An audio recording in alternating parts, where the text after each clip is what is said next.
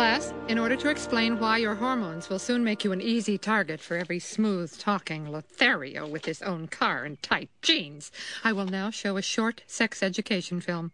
Ezekiel and Ishmael, in accordance with your parents' wishes, you may step out into the hall and pray for our souls.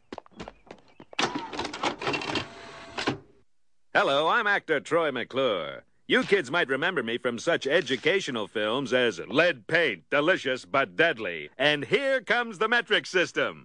I'm here to provide the facts about sex in a frank and straightforward manner. And now here's Fuzzy Bunny's Guide to You-Know-What.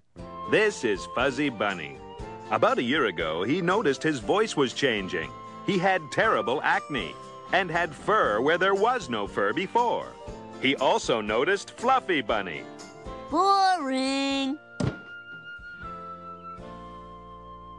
Fluffy and Fuzzy went to the park, the ice cream social, the boat show, and various other wholesome activities. And they never ruined their fun by giving in to their throbbing biological urges. Then came the big day. Fluffy and Fuzzy got married. That night came the honeymoon. She's faking it. The most satisfying part of the night was knowing that they waited.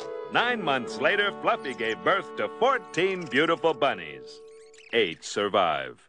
And now that you know how it's done, don't do it. Any questions? Mrs. Crabapple, how come you don't live with Mr. Crabapple? Because Mr. Crabapple chased something small and fluffy down a rabbit hole. How do we know when we fall in love? Oh, don't you worry. Most of you will never fall in love and marry out of fear of dying alone. How would I go about creating a half-man, half-monkey type creature? I'm sorry, that would be playing God. God, schmott, I want my monkey man.